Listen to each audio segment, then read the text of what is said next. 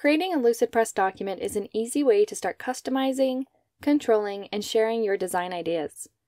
Start by setting up a free account at lucidpress.com, or if you already have one, go ahead and just log in.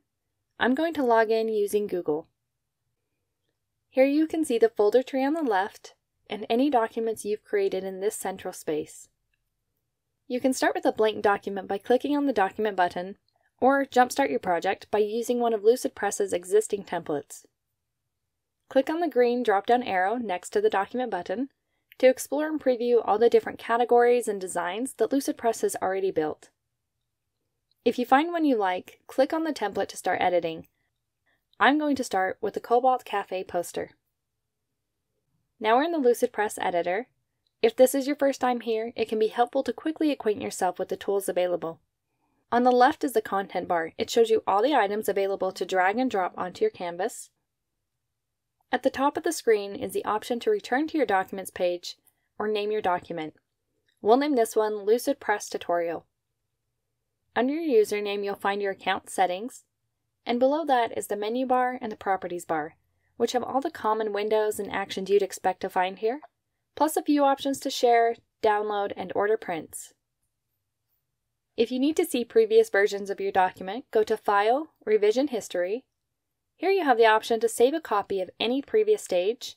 This will create a copy of the document in your My Documents folder and automatically open the copied document. Click the X on the right to go back to your document. On the right-hand side of the editor is the Context pane. These tabs will change depending on the context, so you'll notice it changes when I click on text, an image, or even the background. And this area in the middle of the editor, where we'll be doing most of our work, is called the canvas.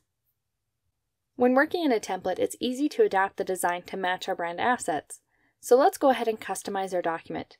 Today we'll walk through text, shapes, and images. First, you can drag a text box from the content bar on the left, or click an existing text box and begin typing.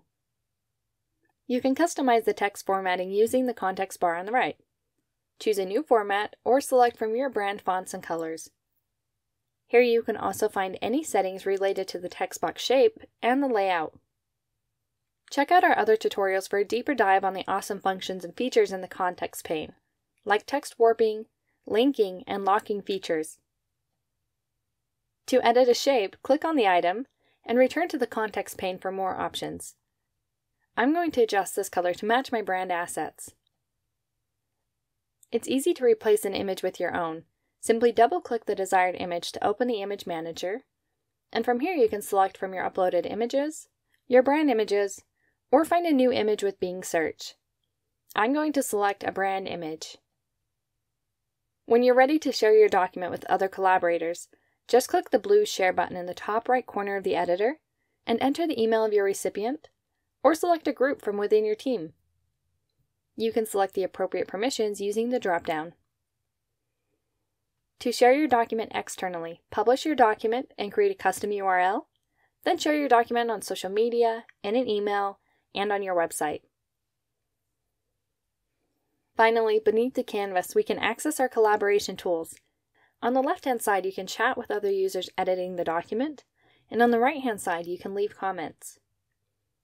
If you want to leave a comment on the document, make sure you're not selecting anything on your canvas, and add a comment. To add a more specific comment, select an object first. And that's it, you've created your first Lucidpress document. With these tools, you're well on your way to communicating visually. Check out our next tutorials to learn about more innovative ways to use Lucidpress.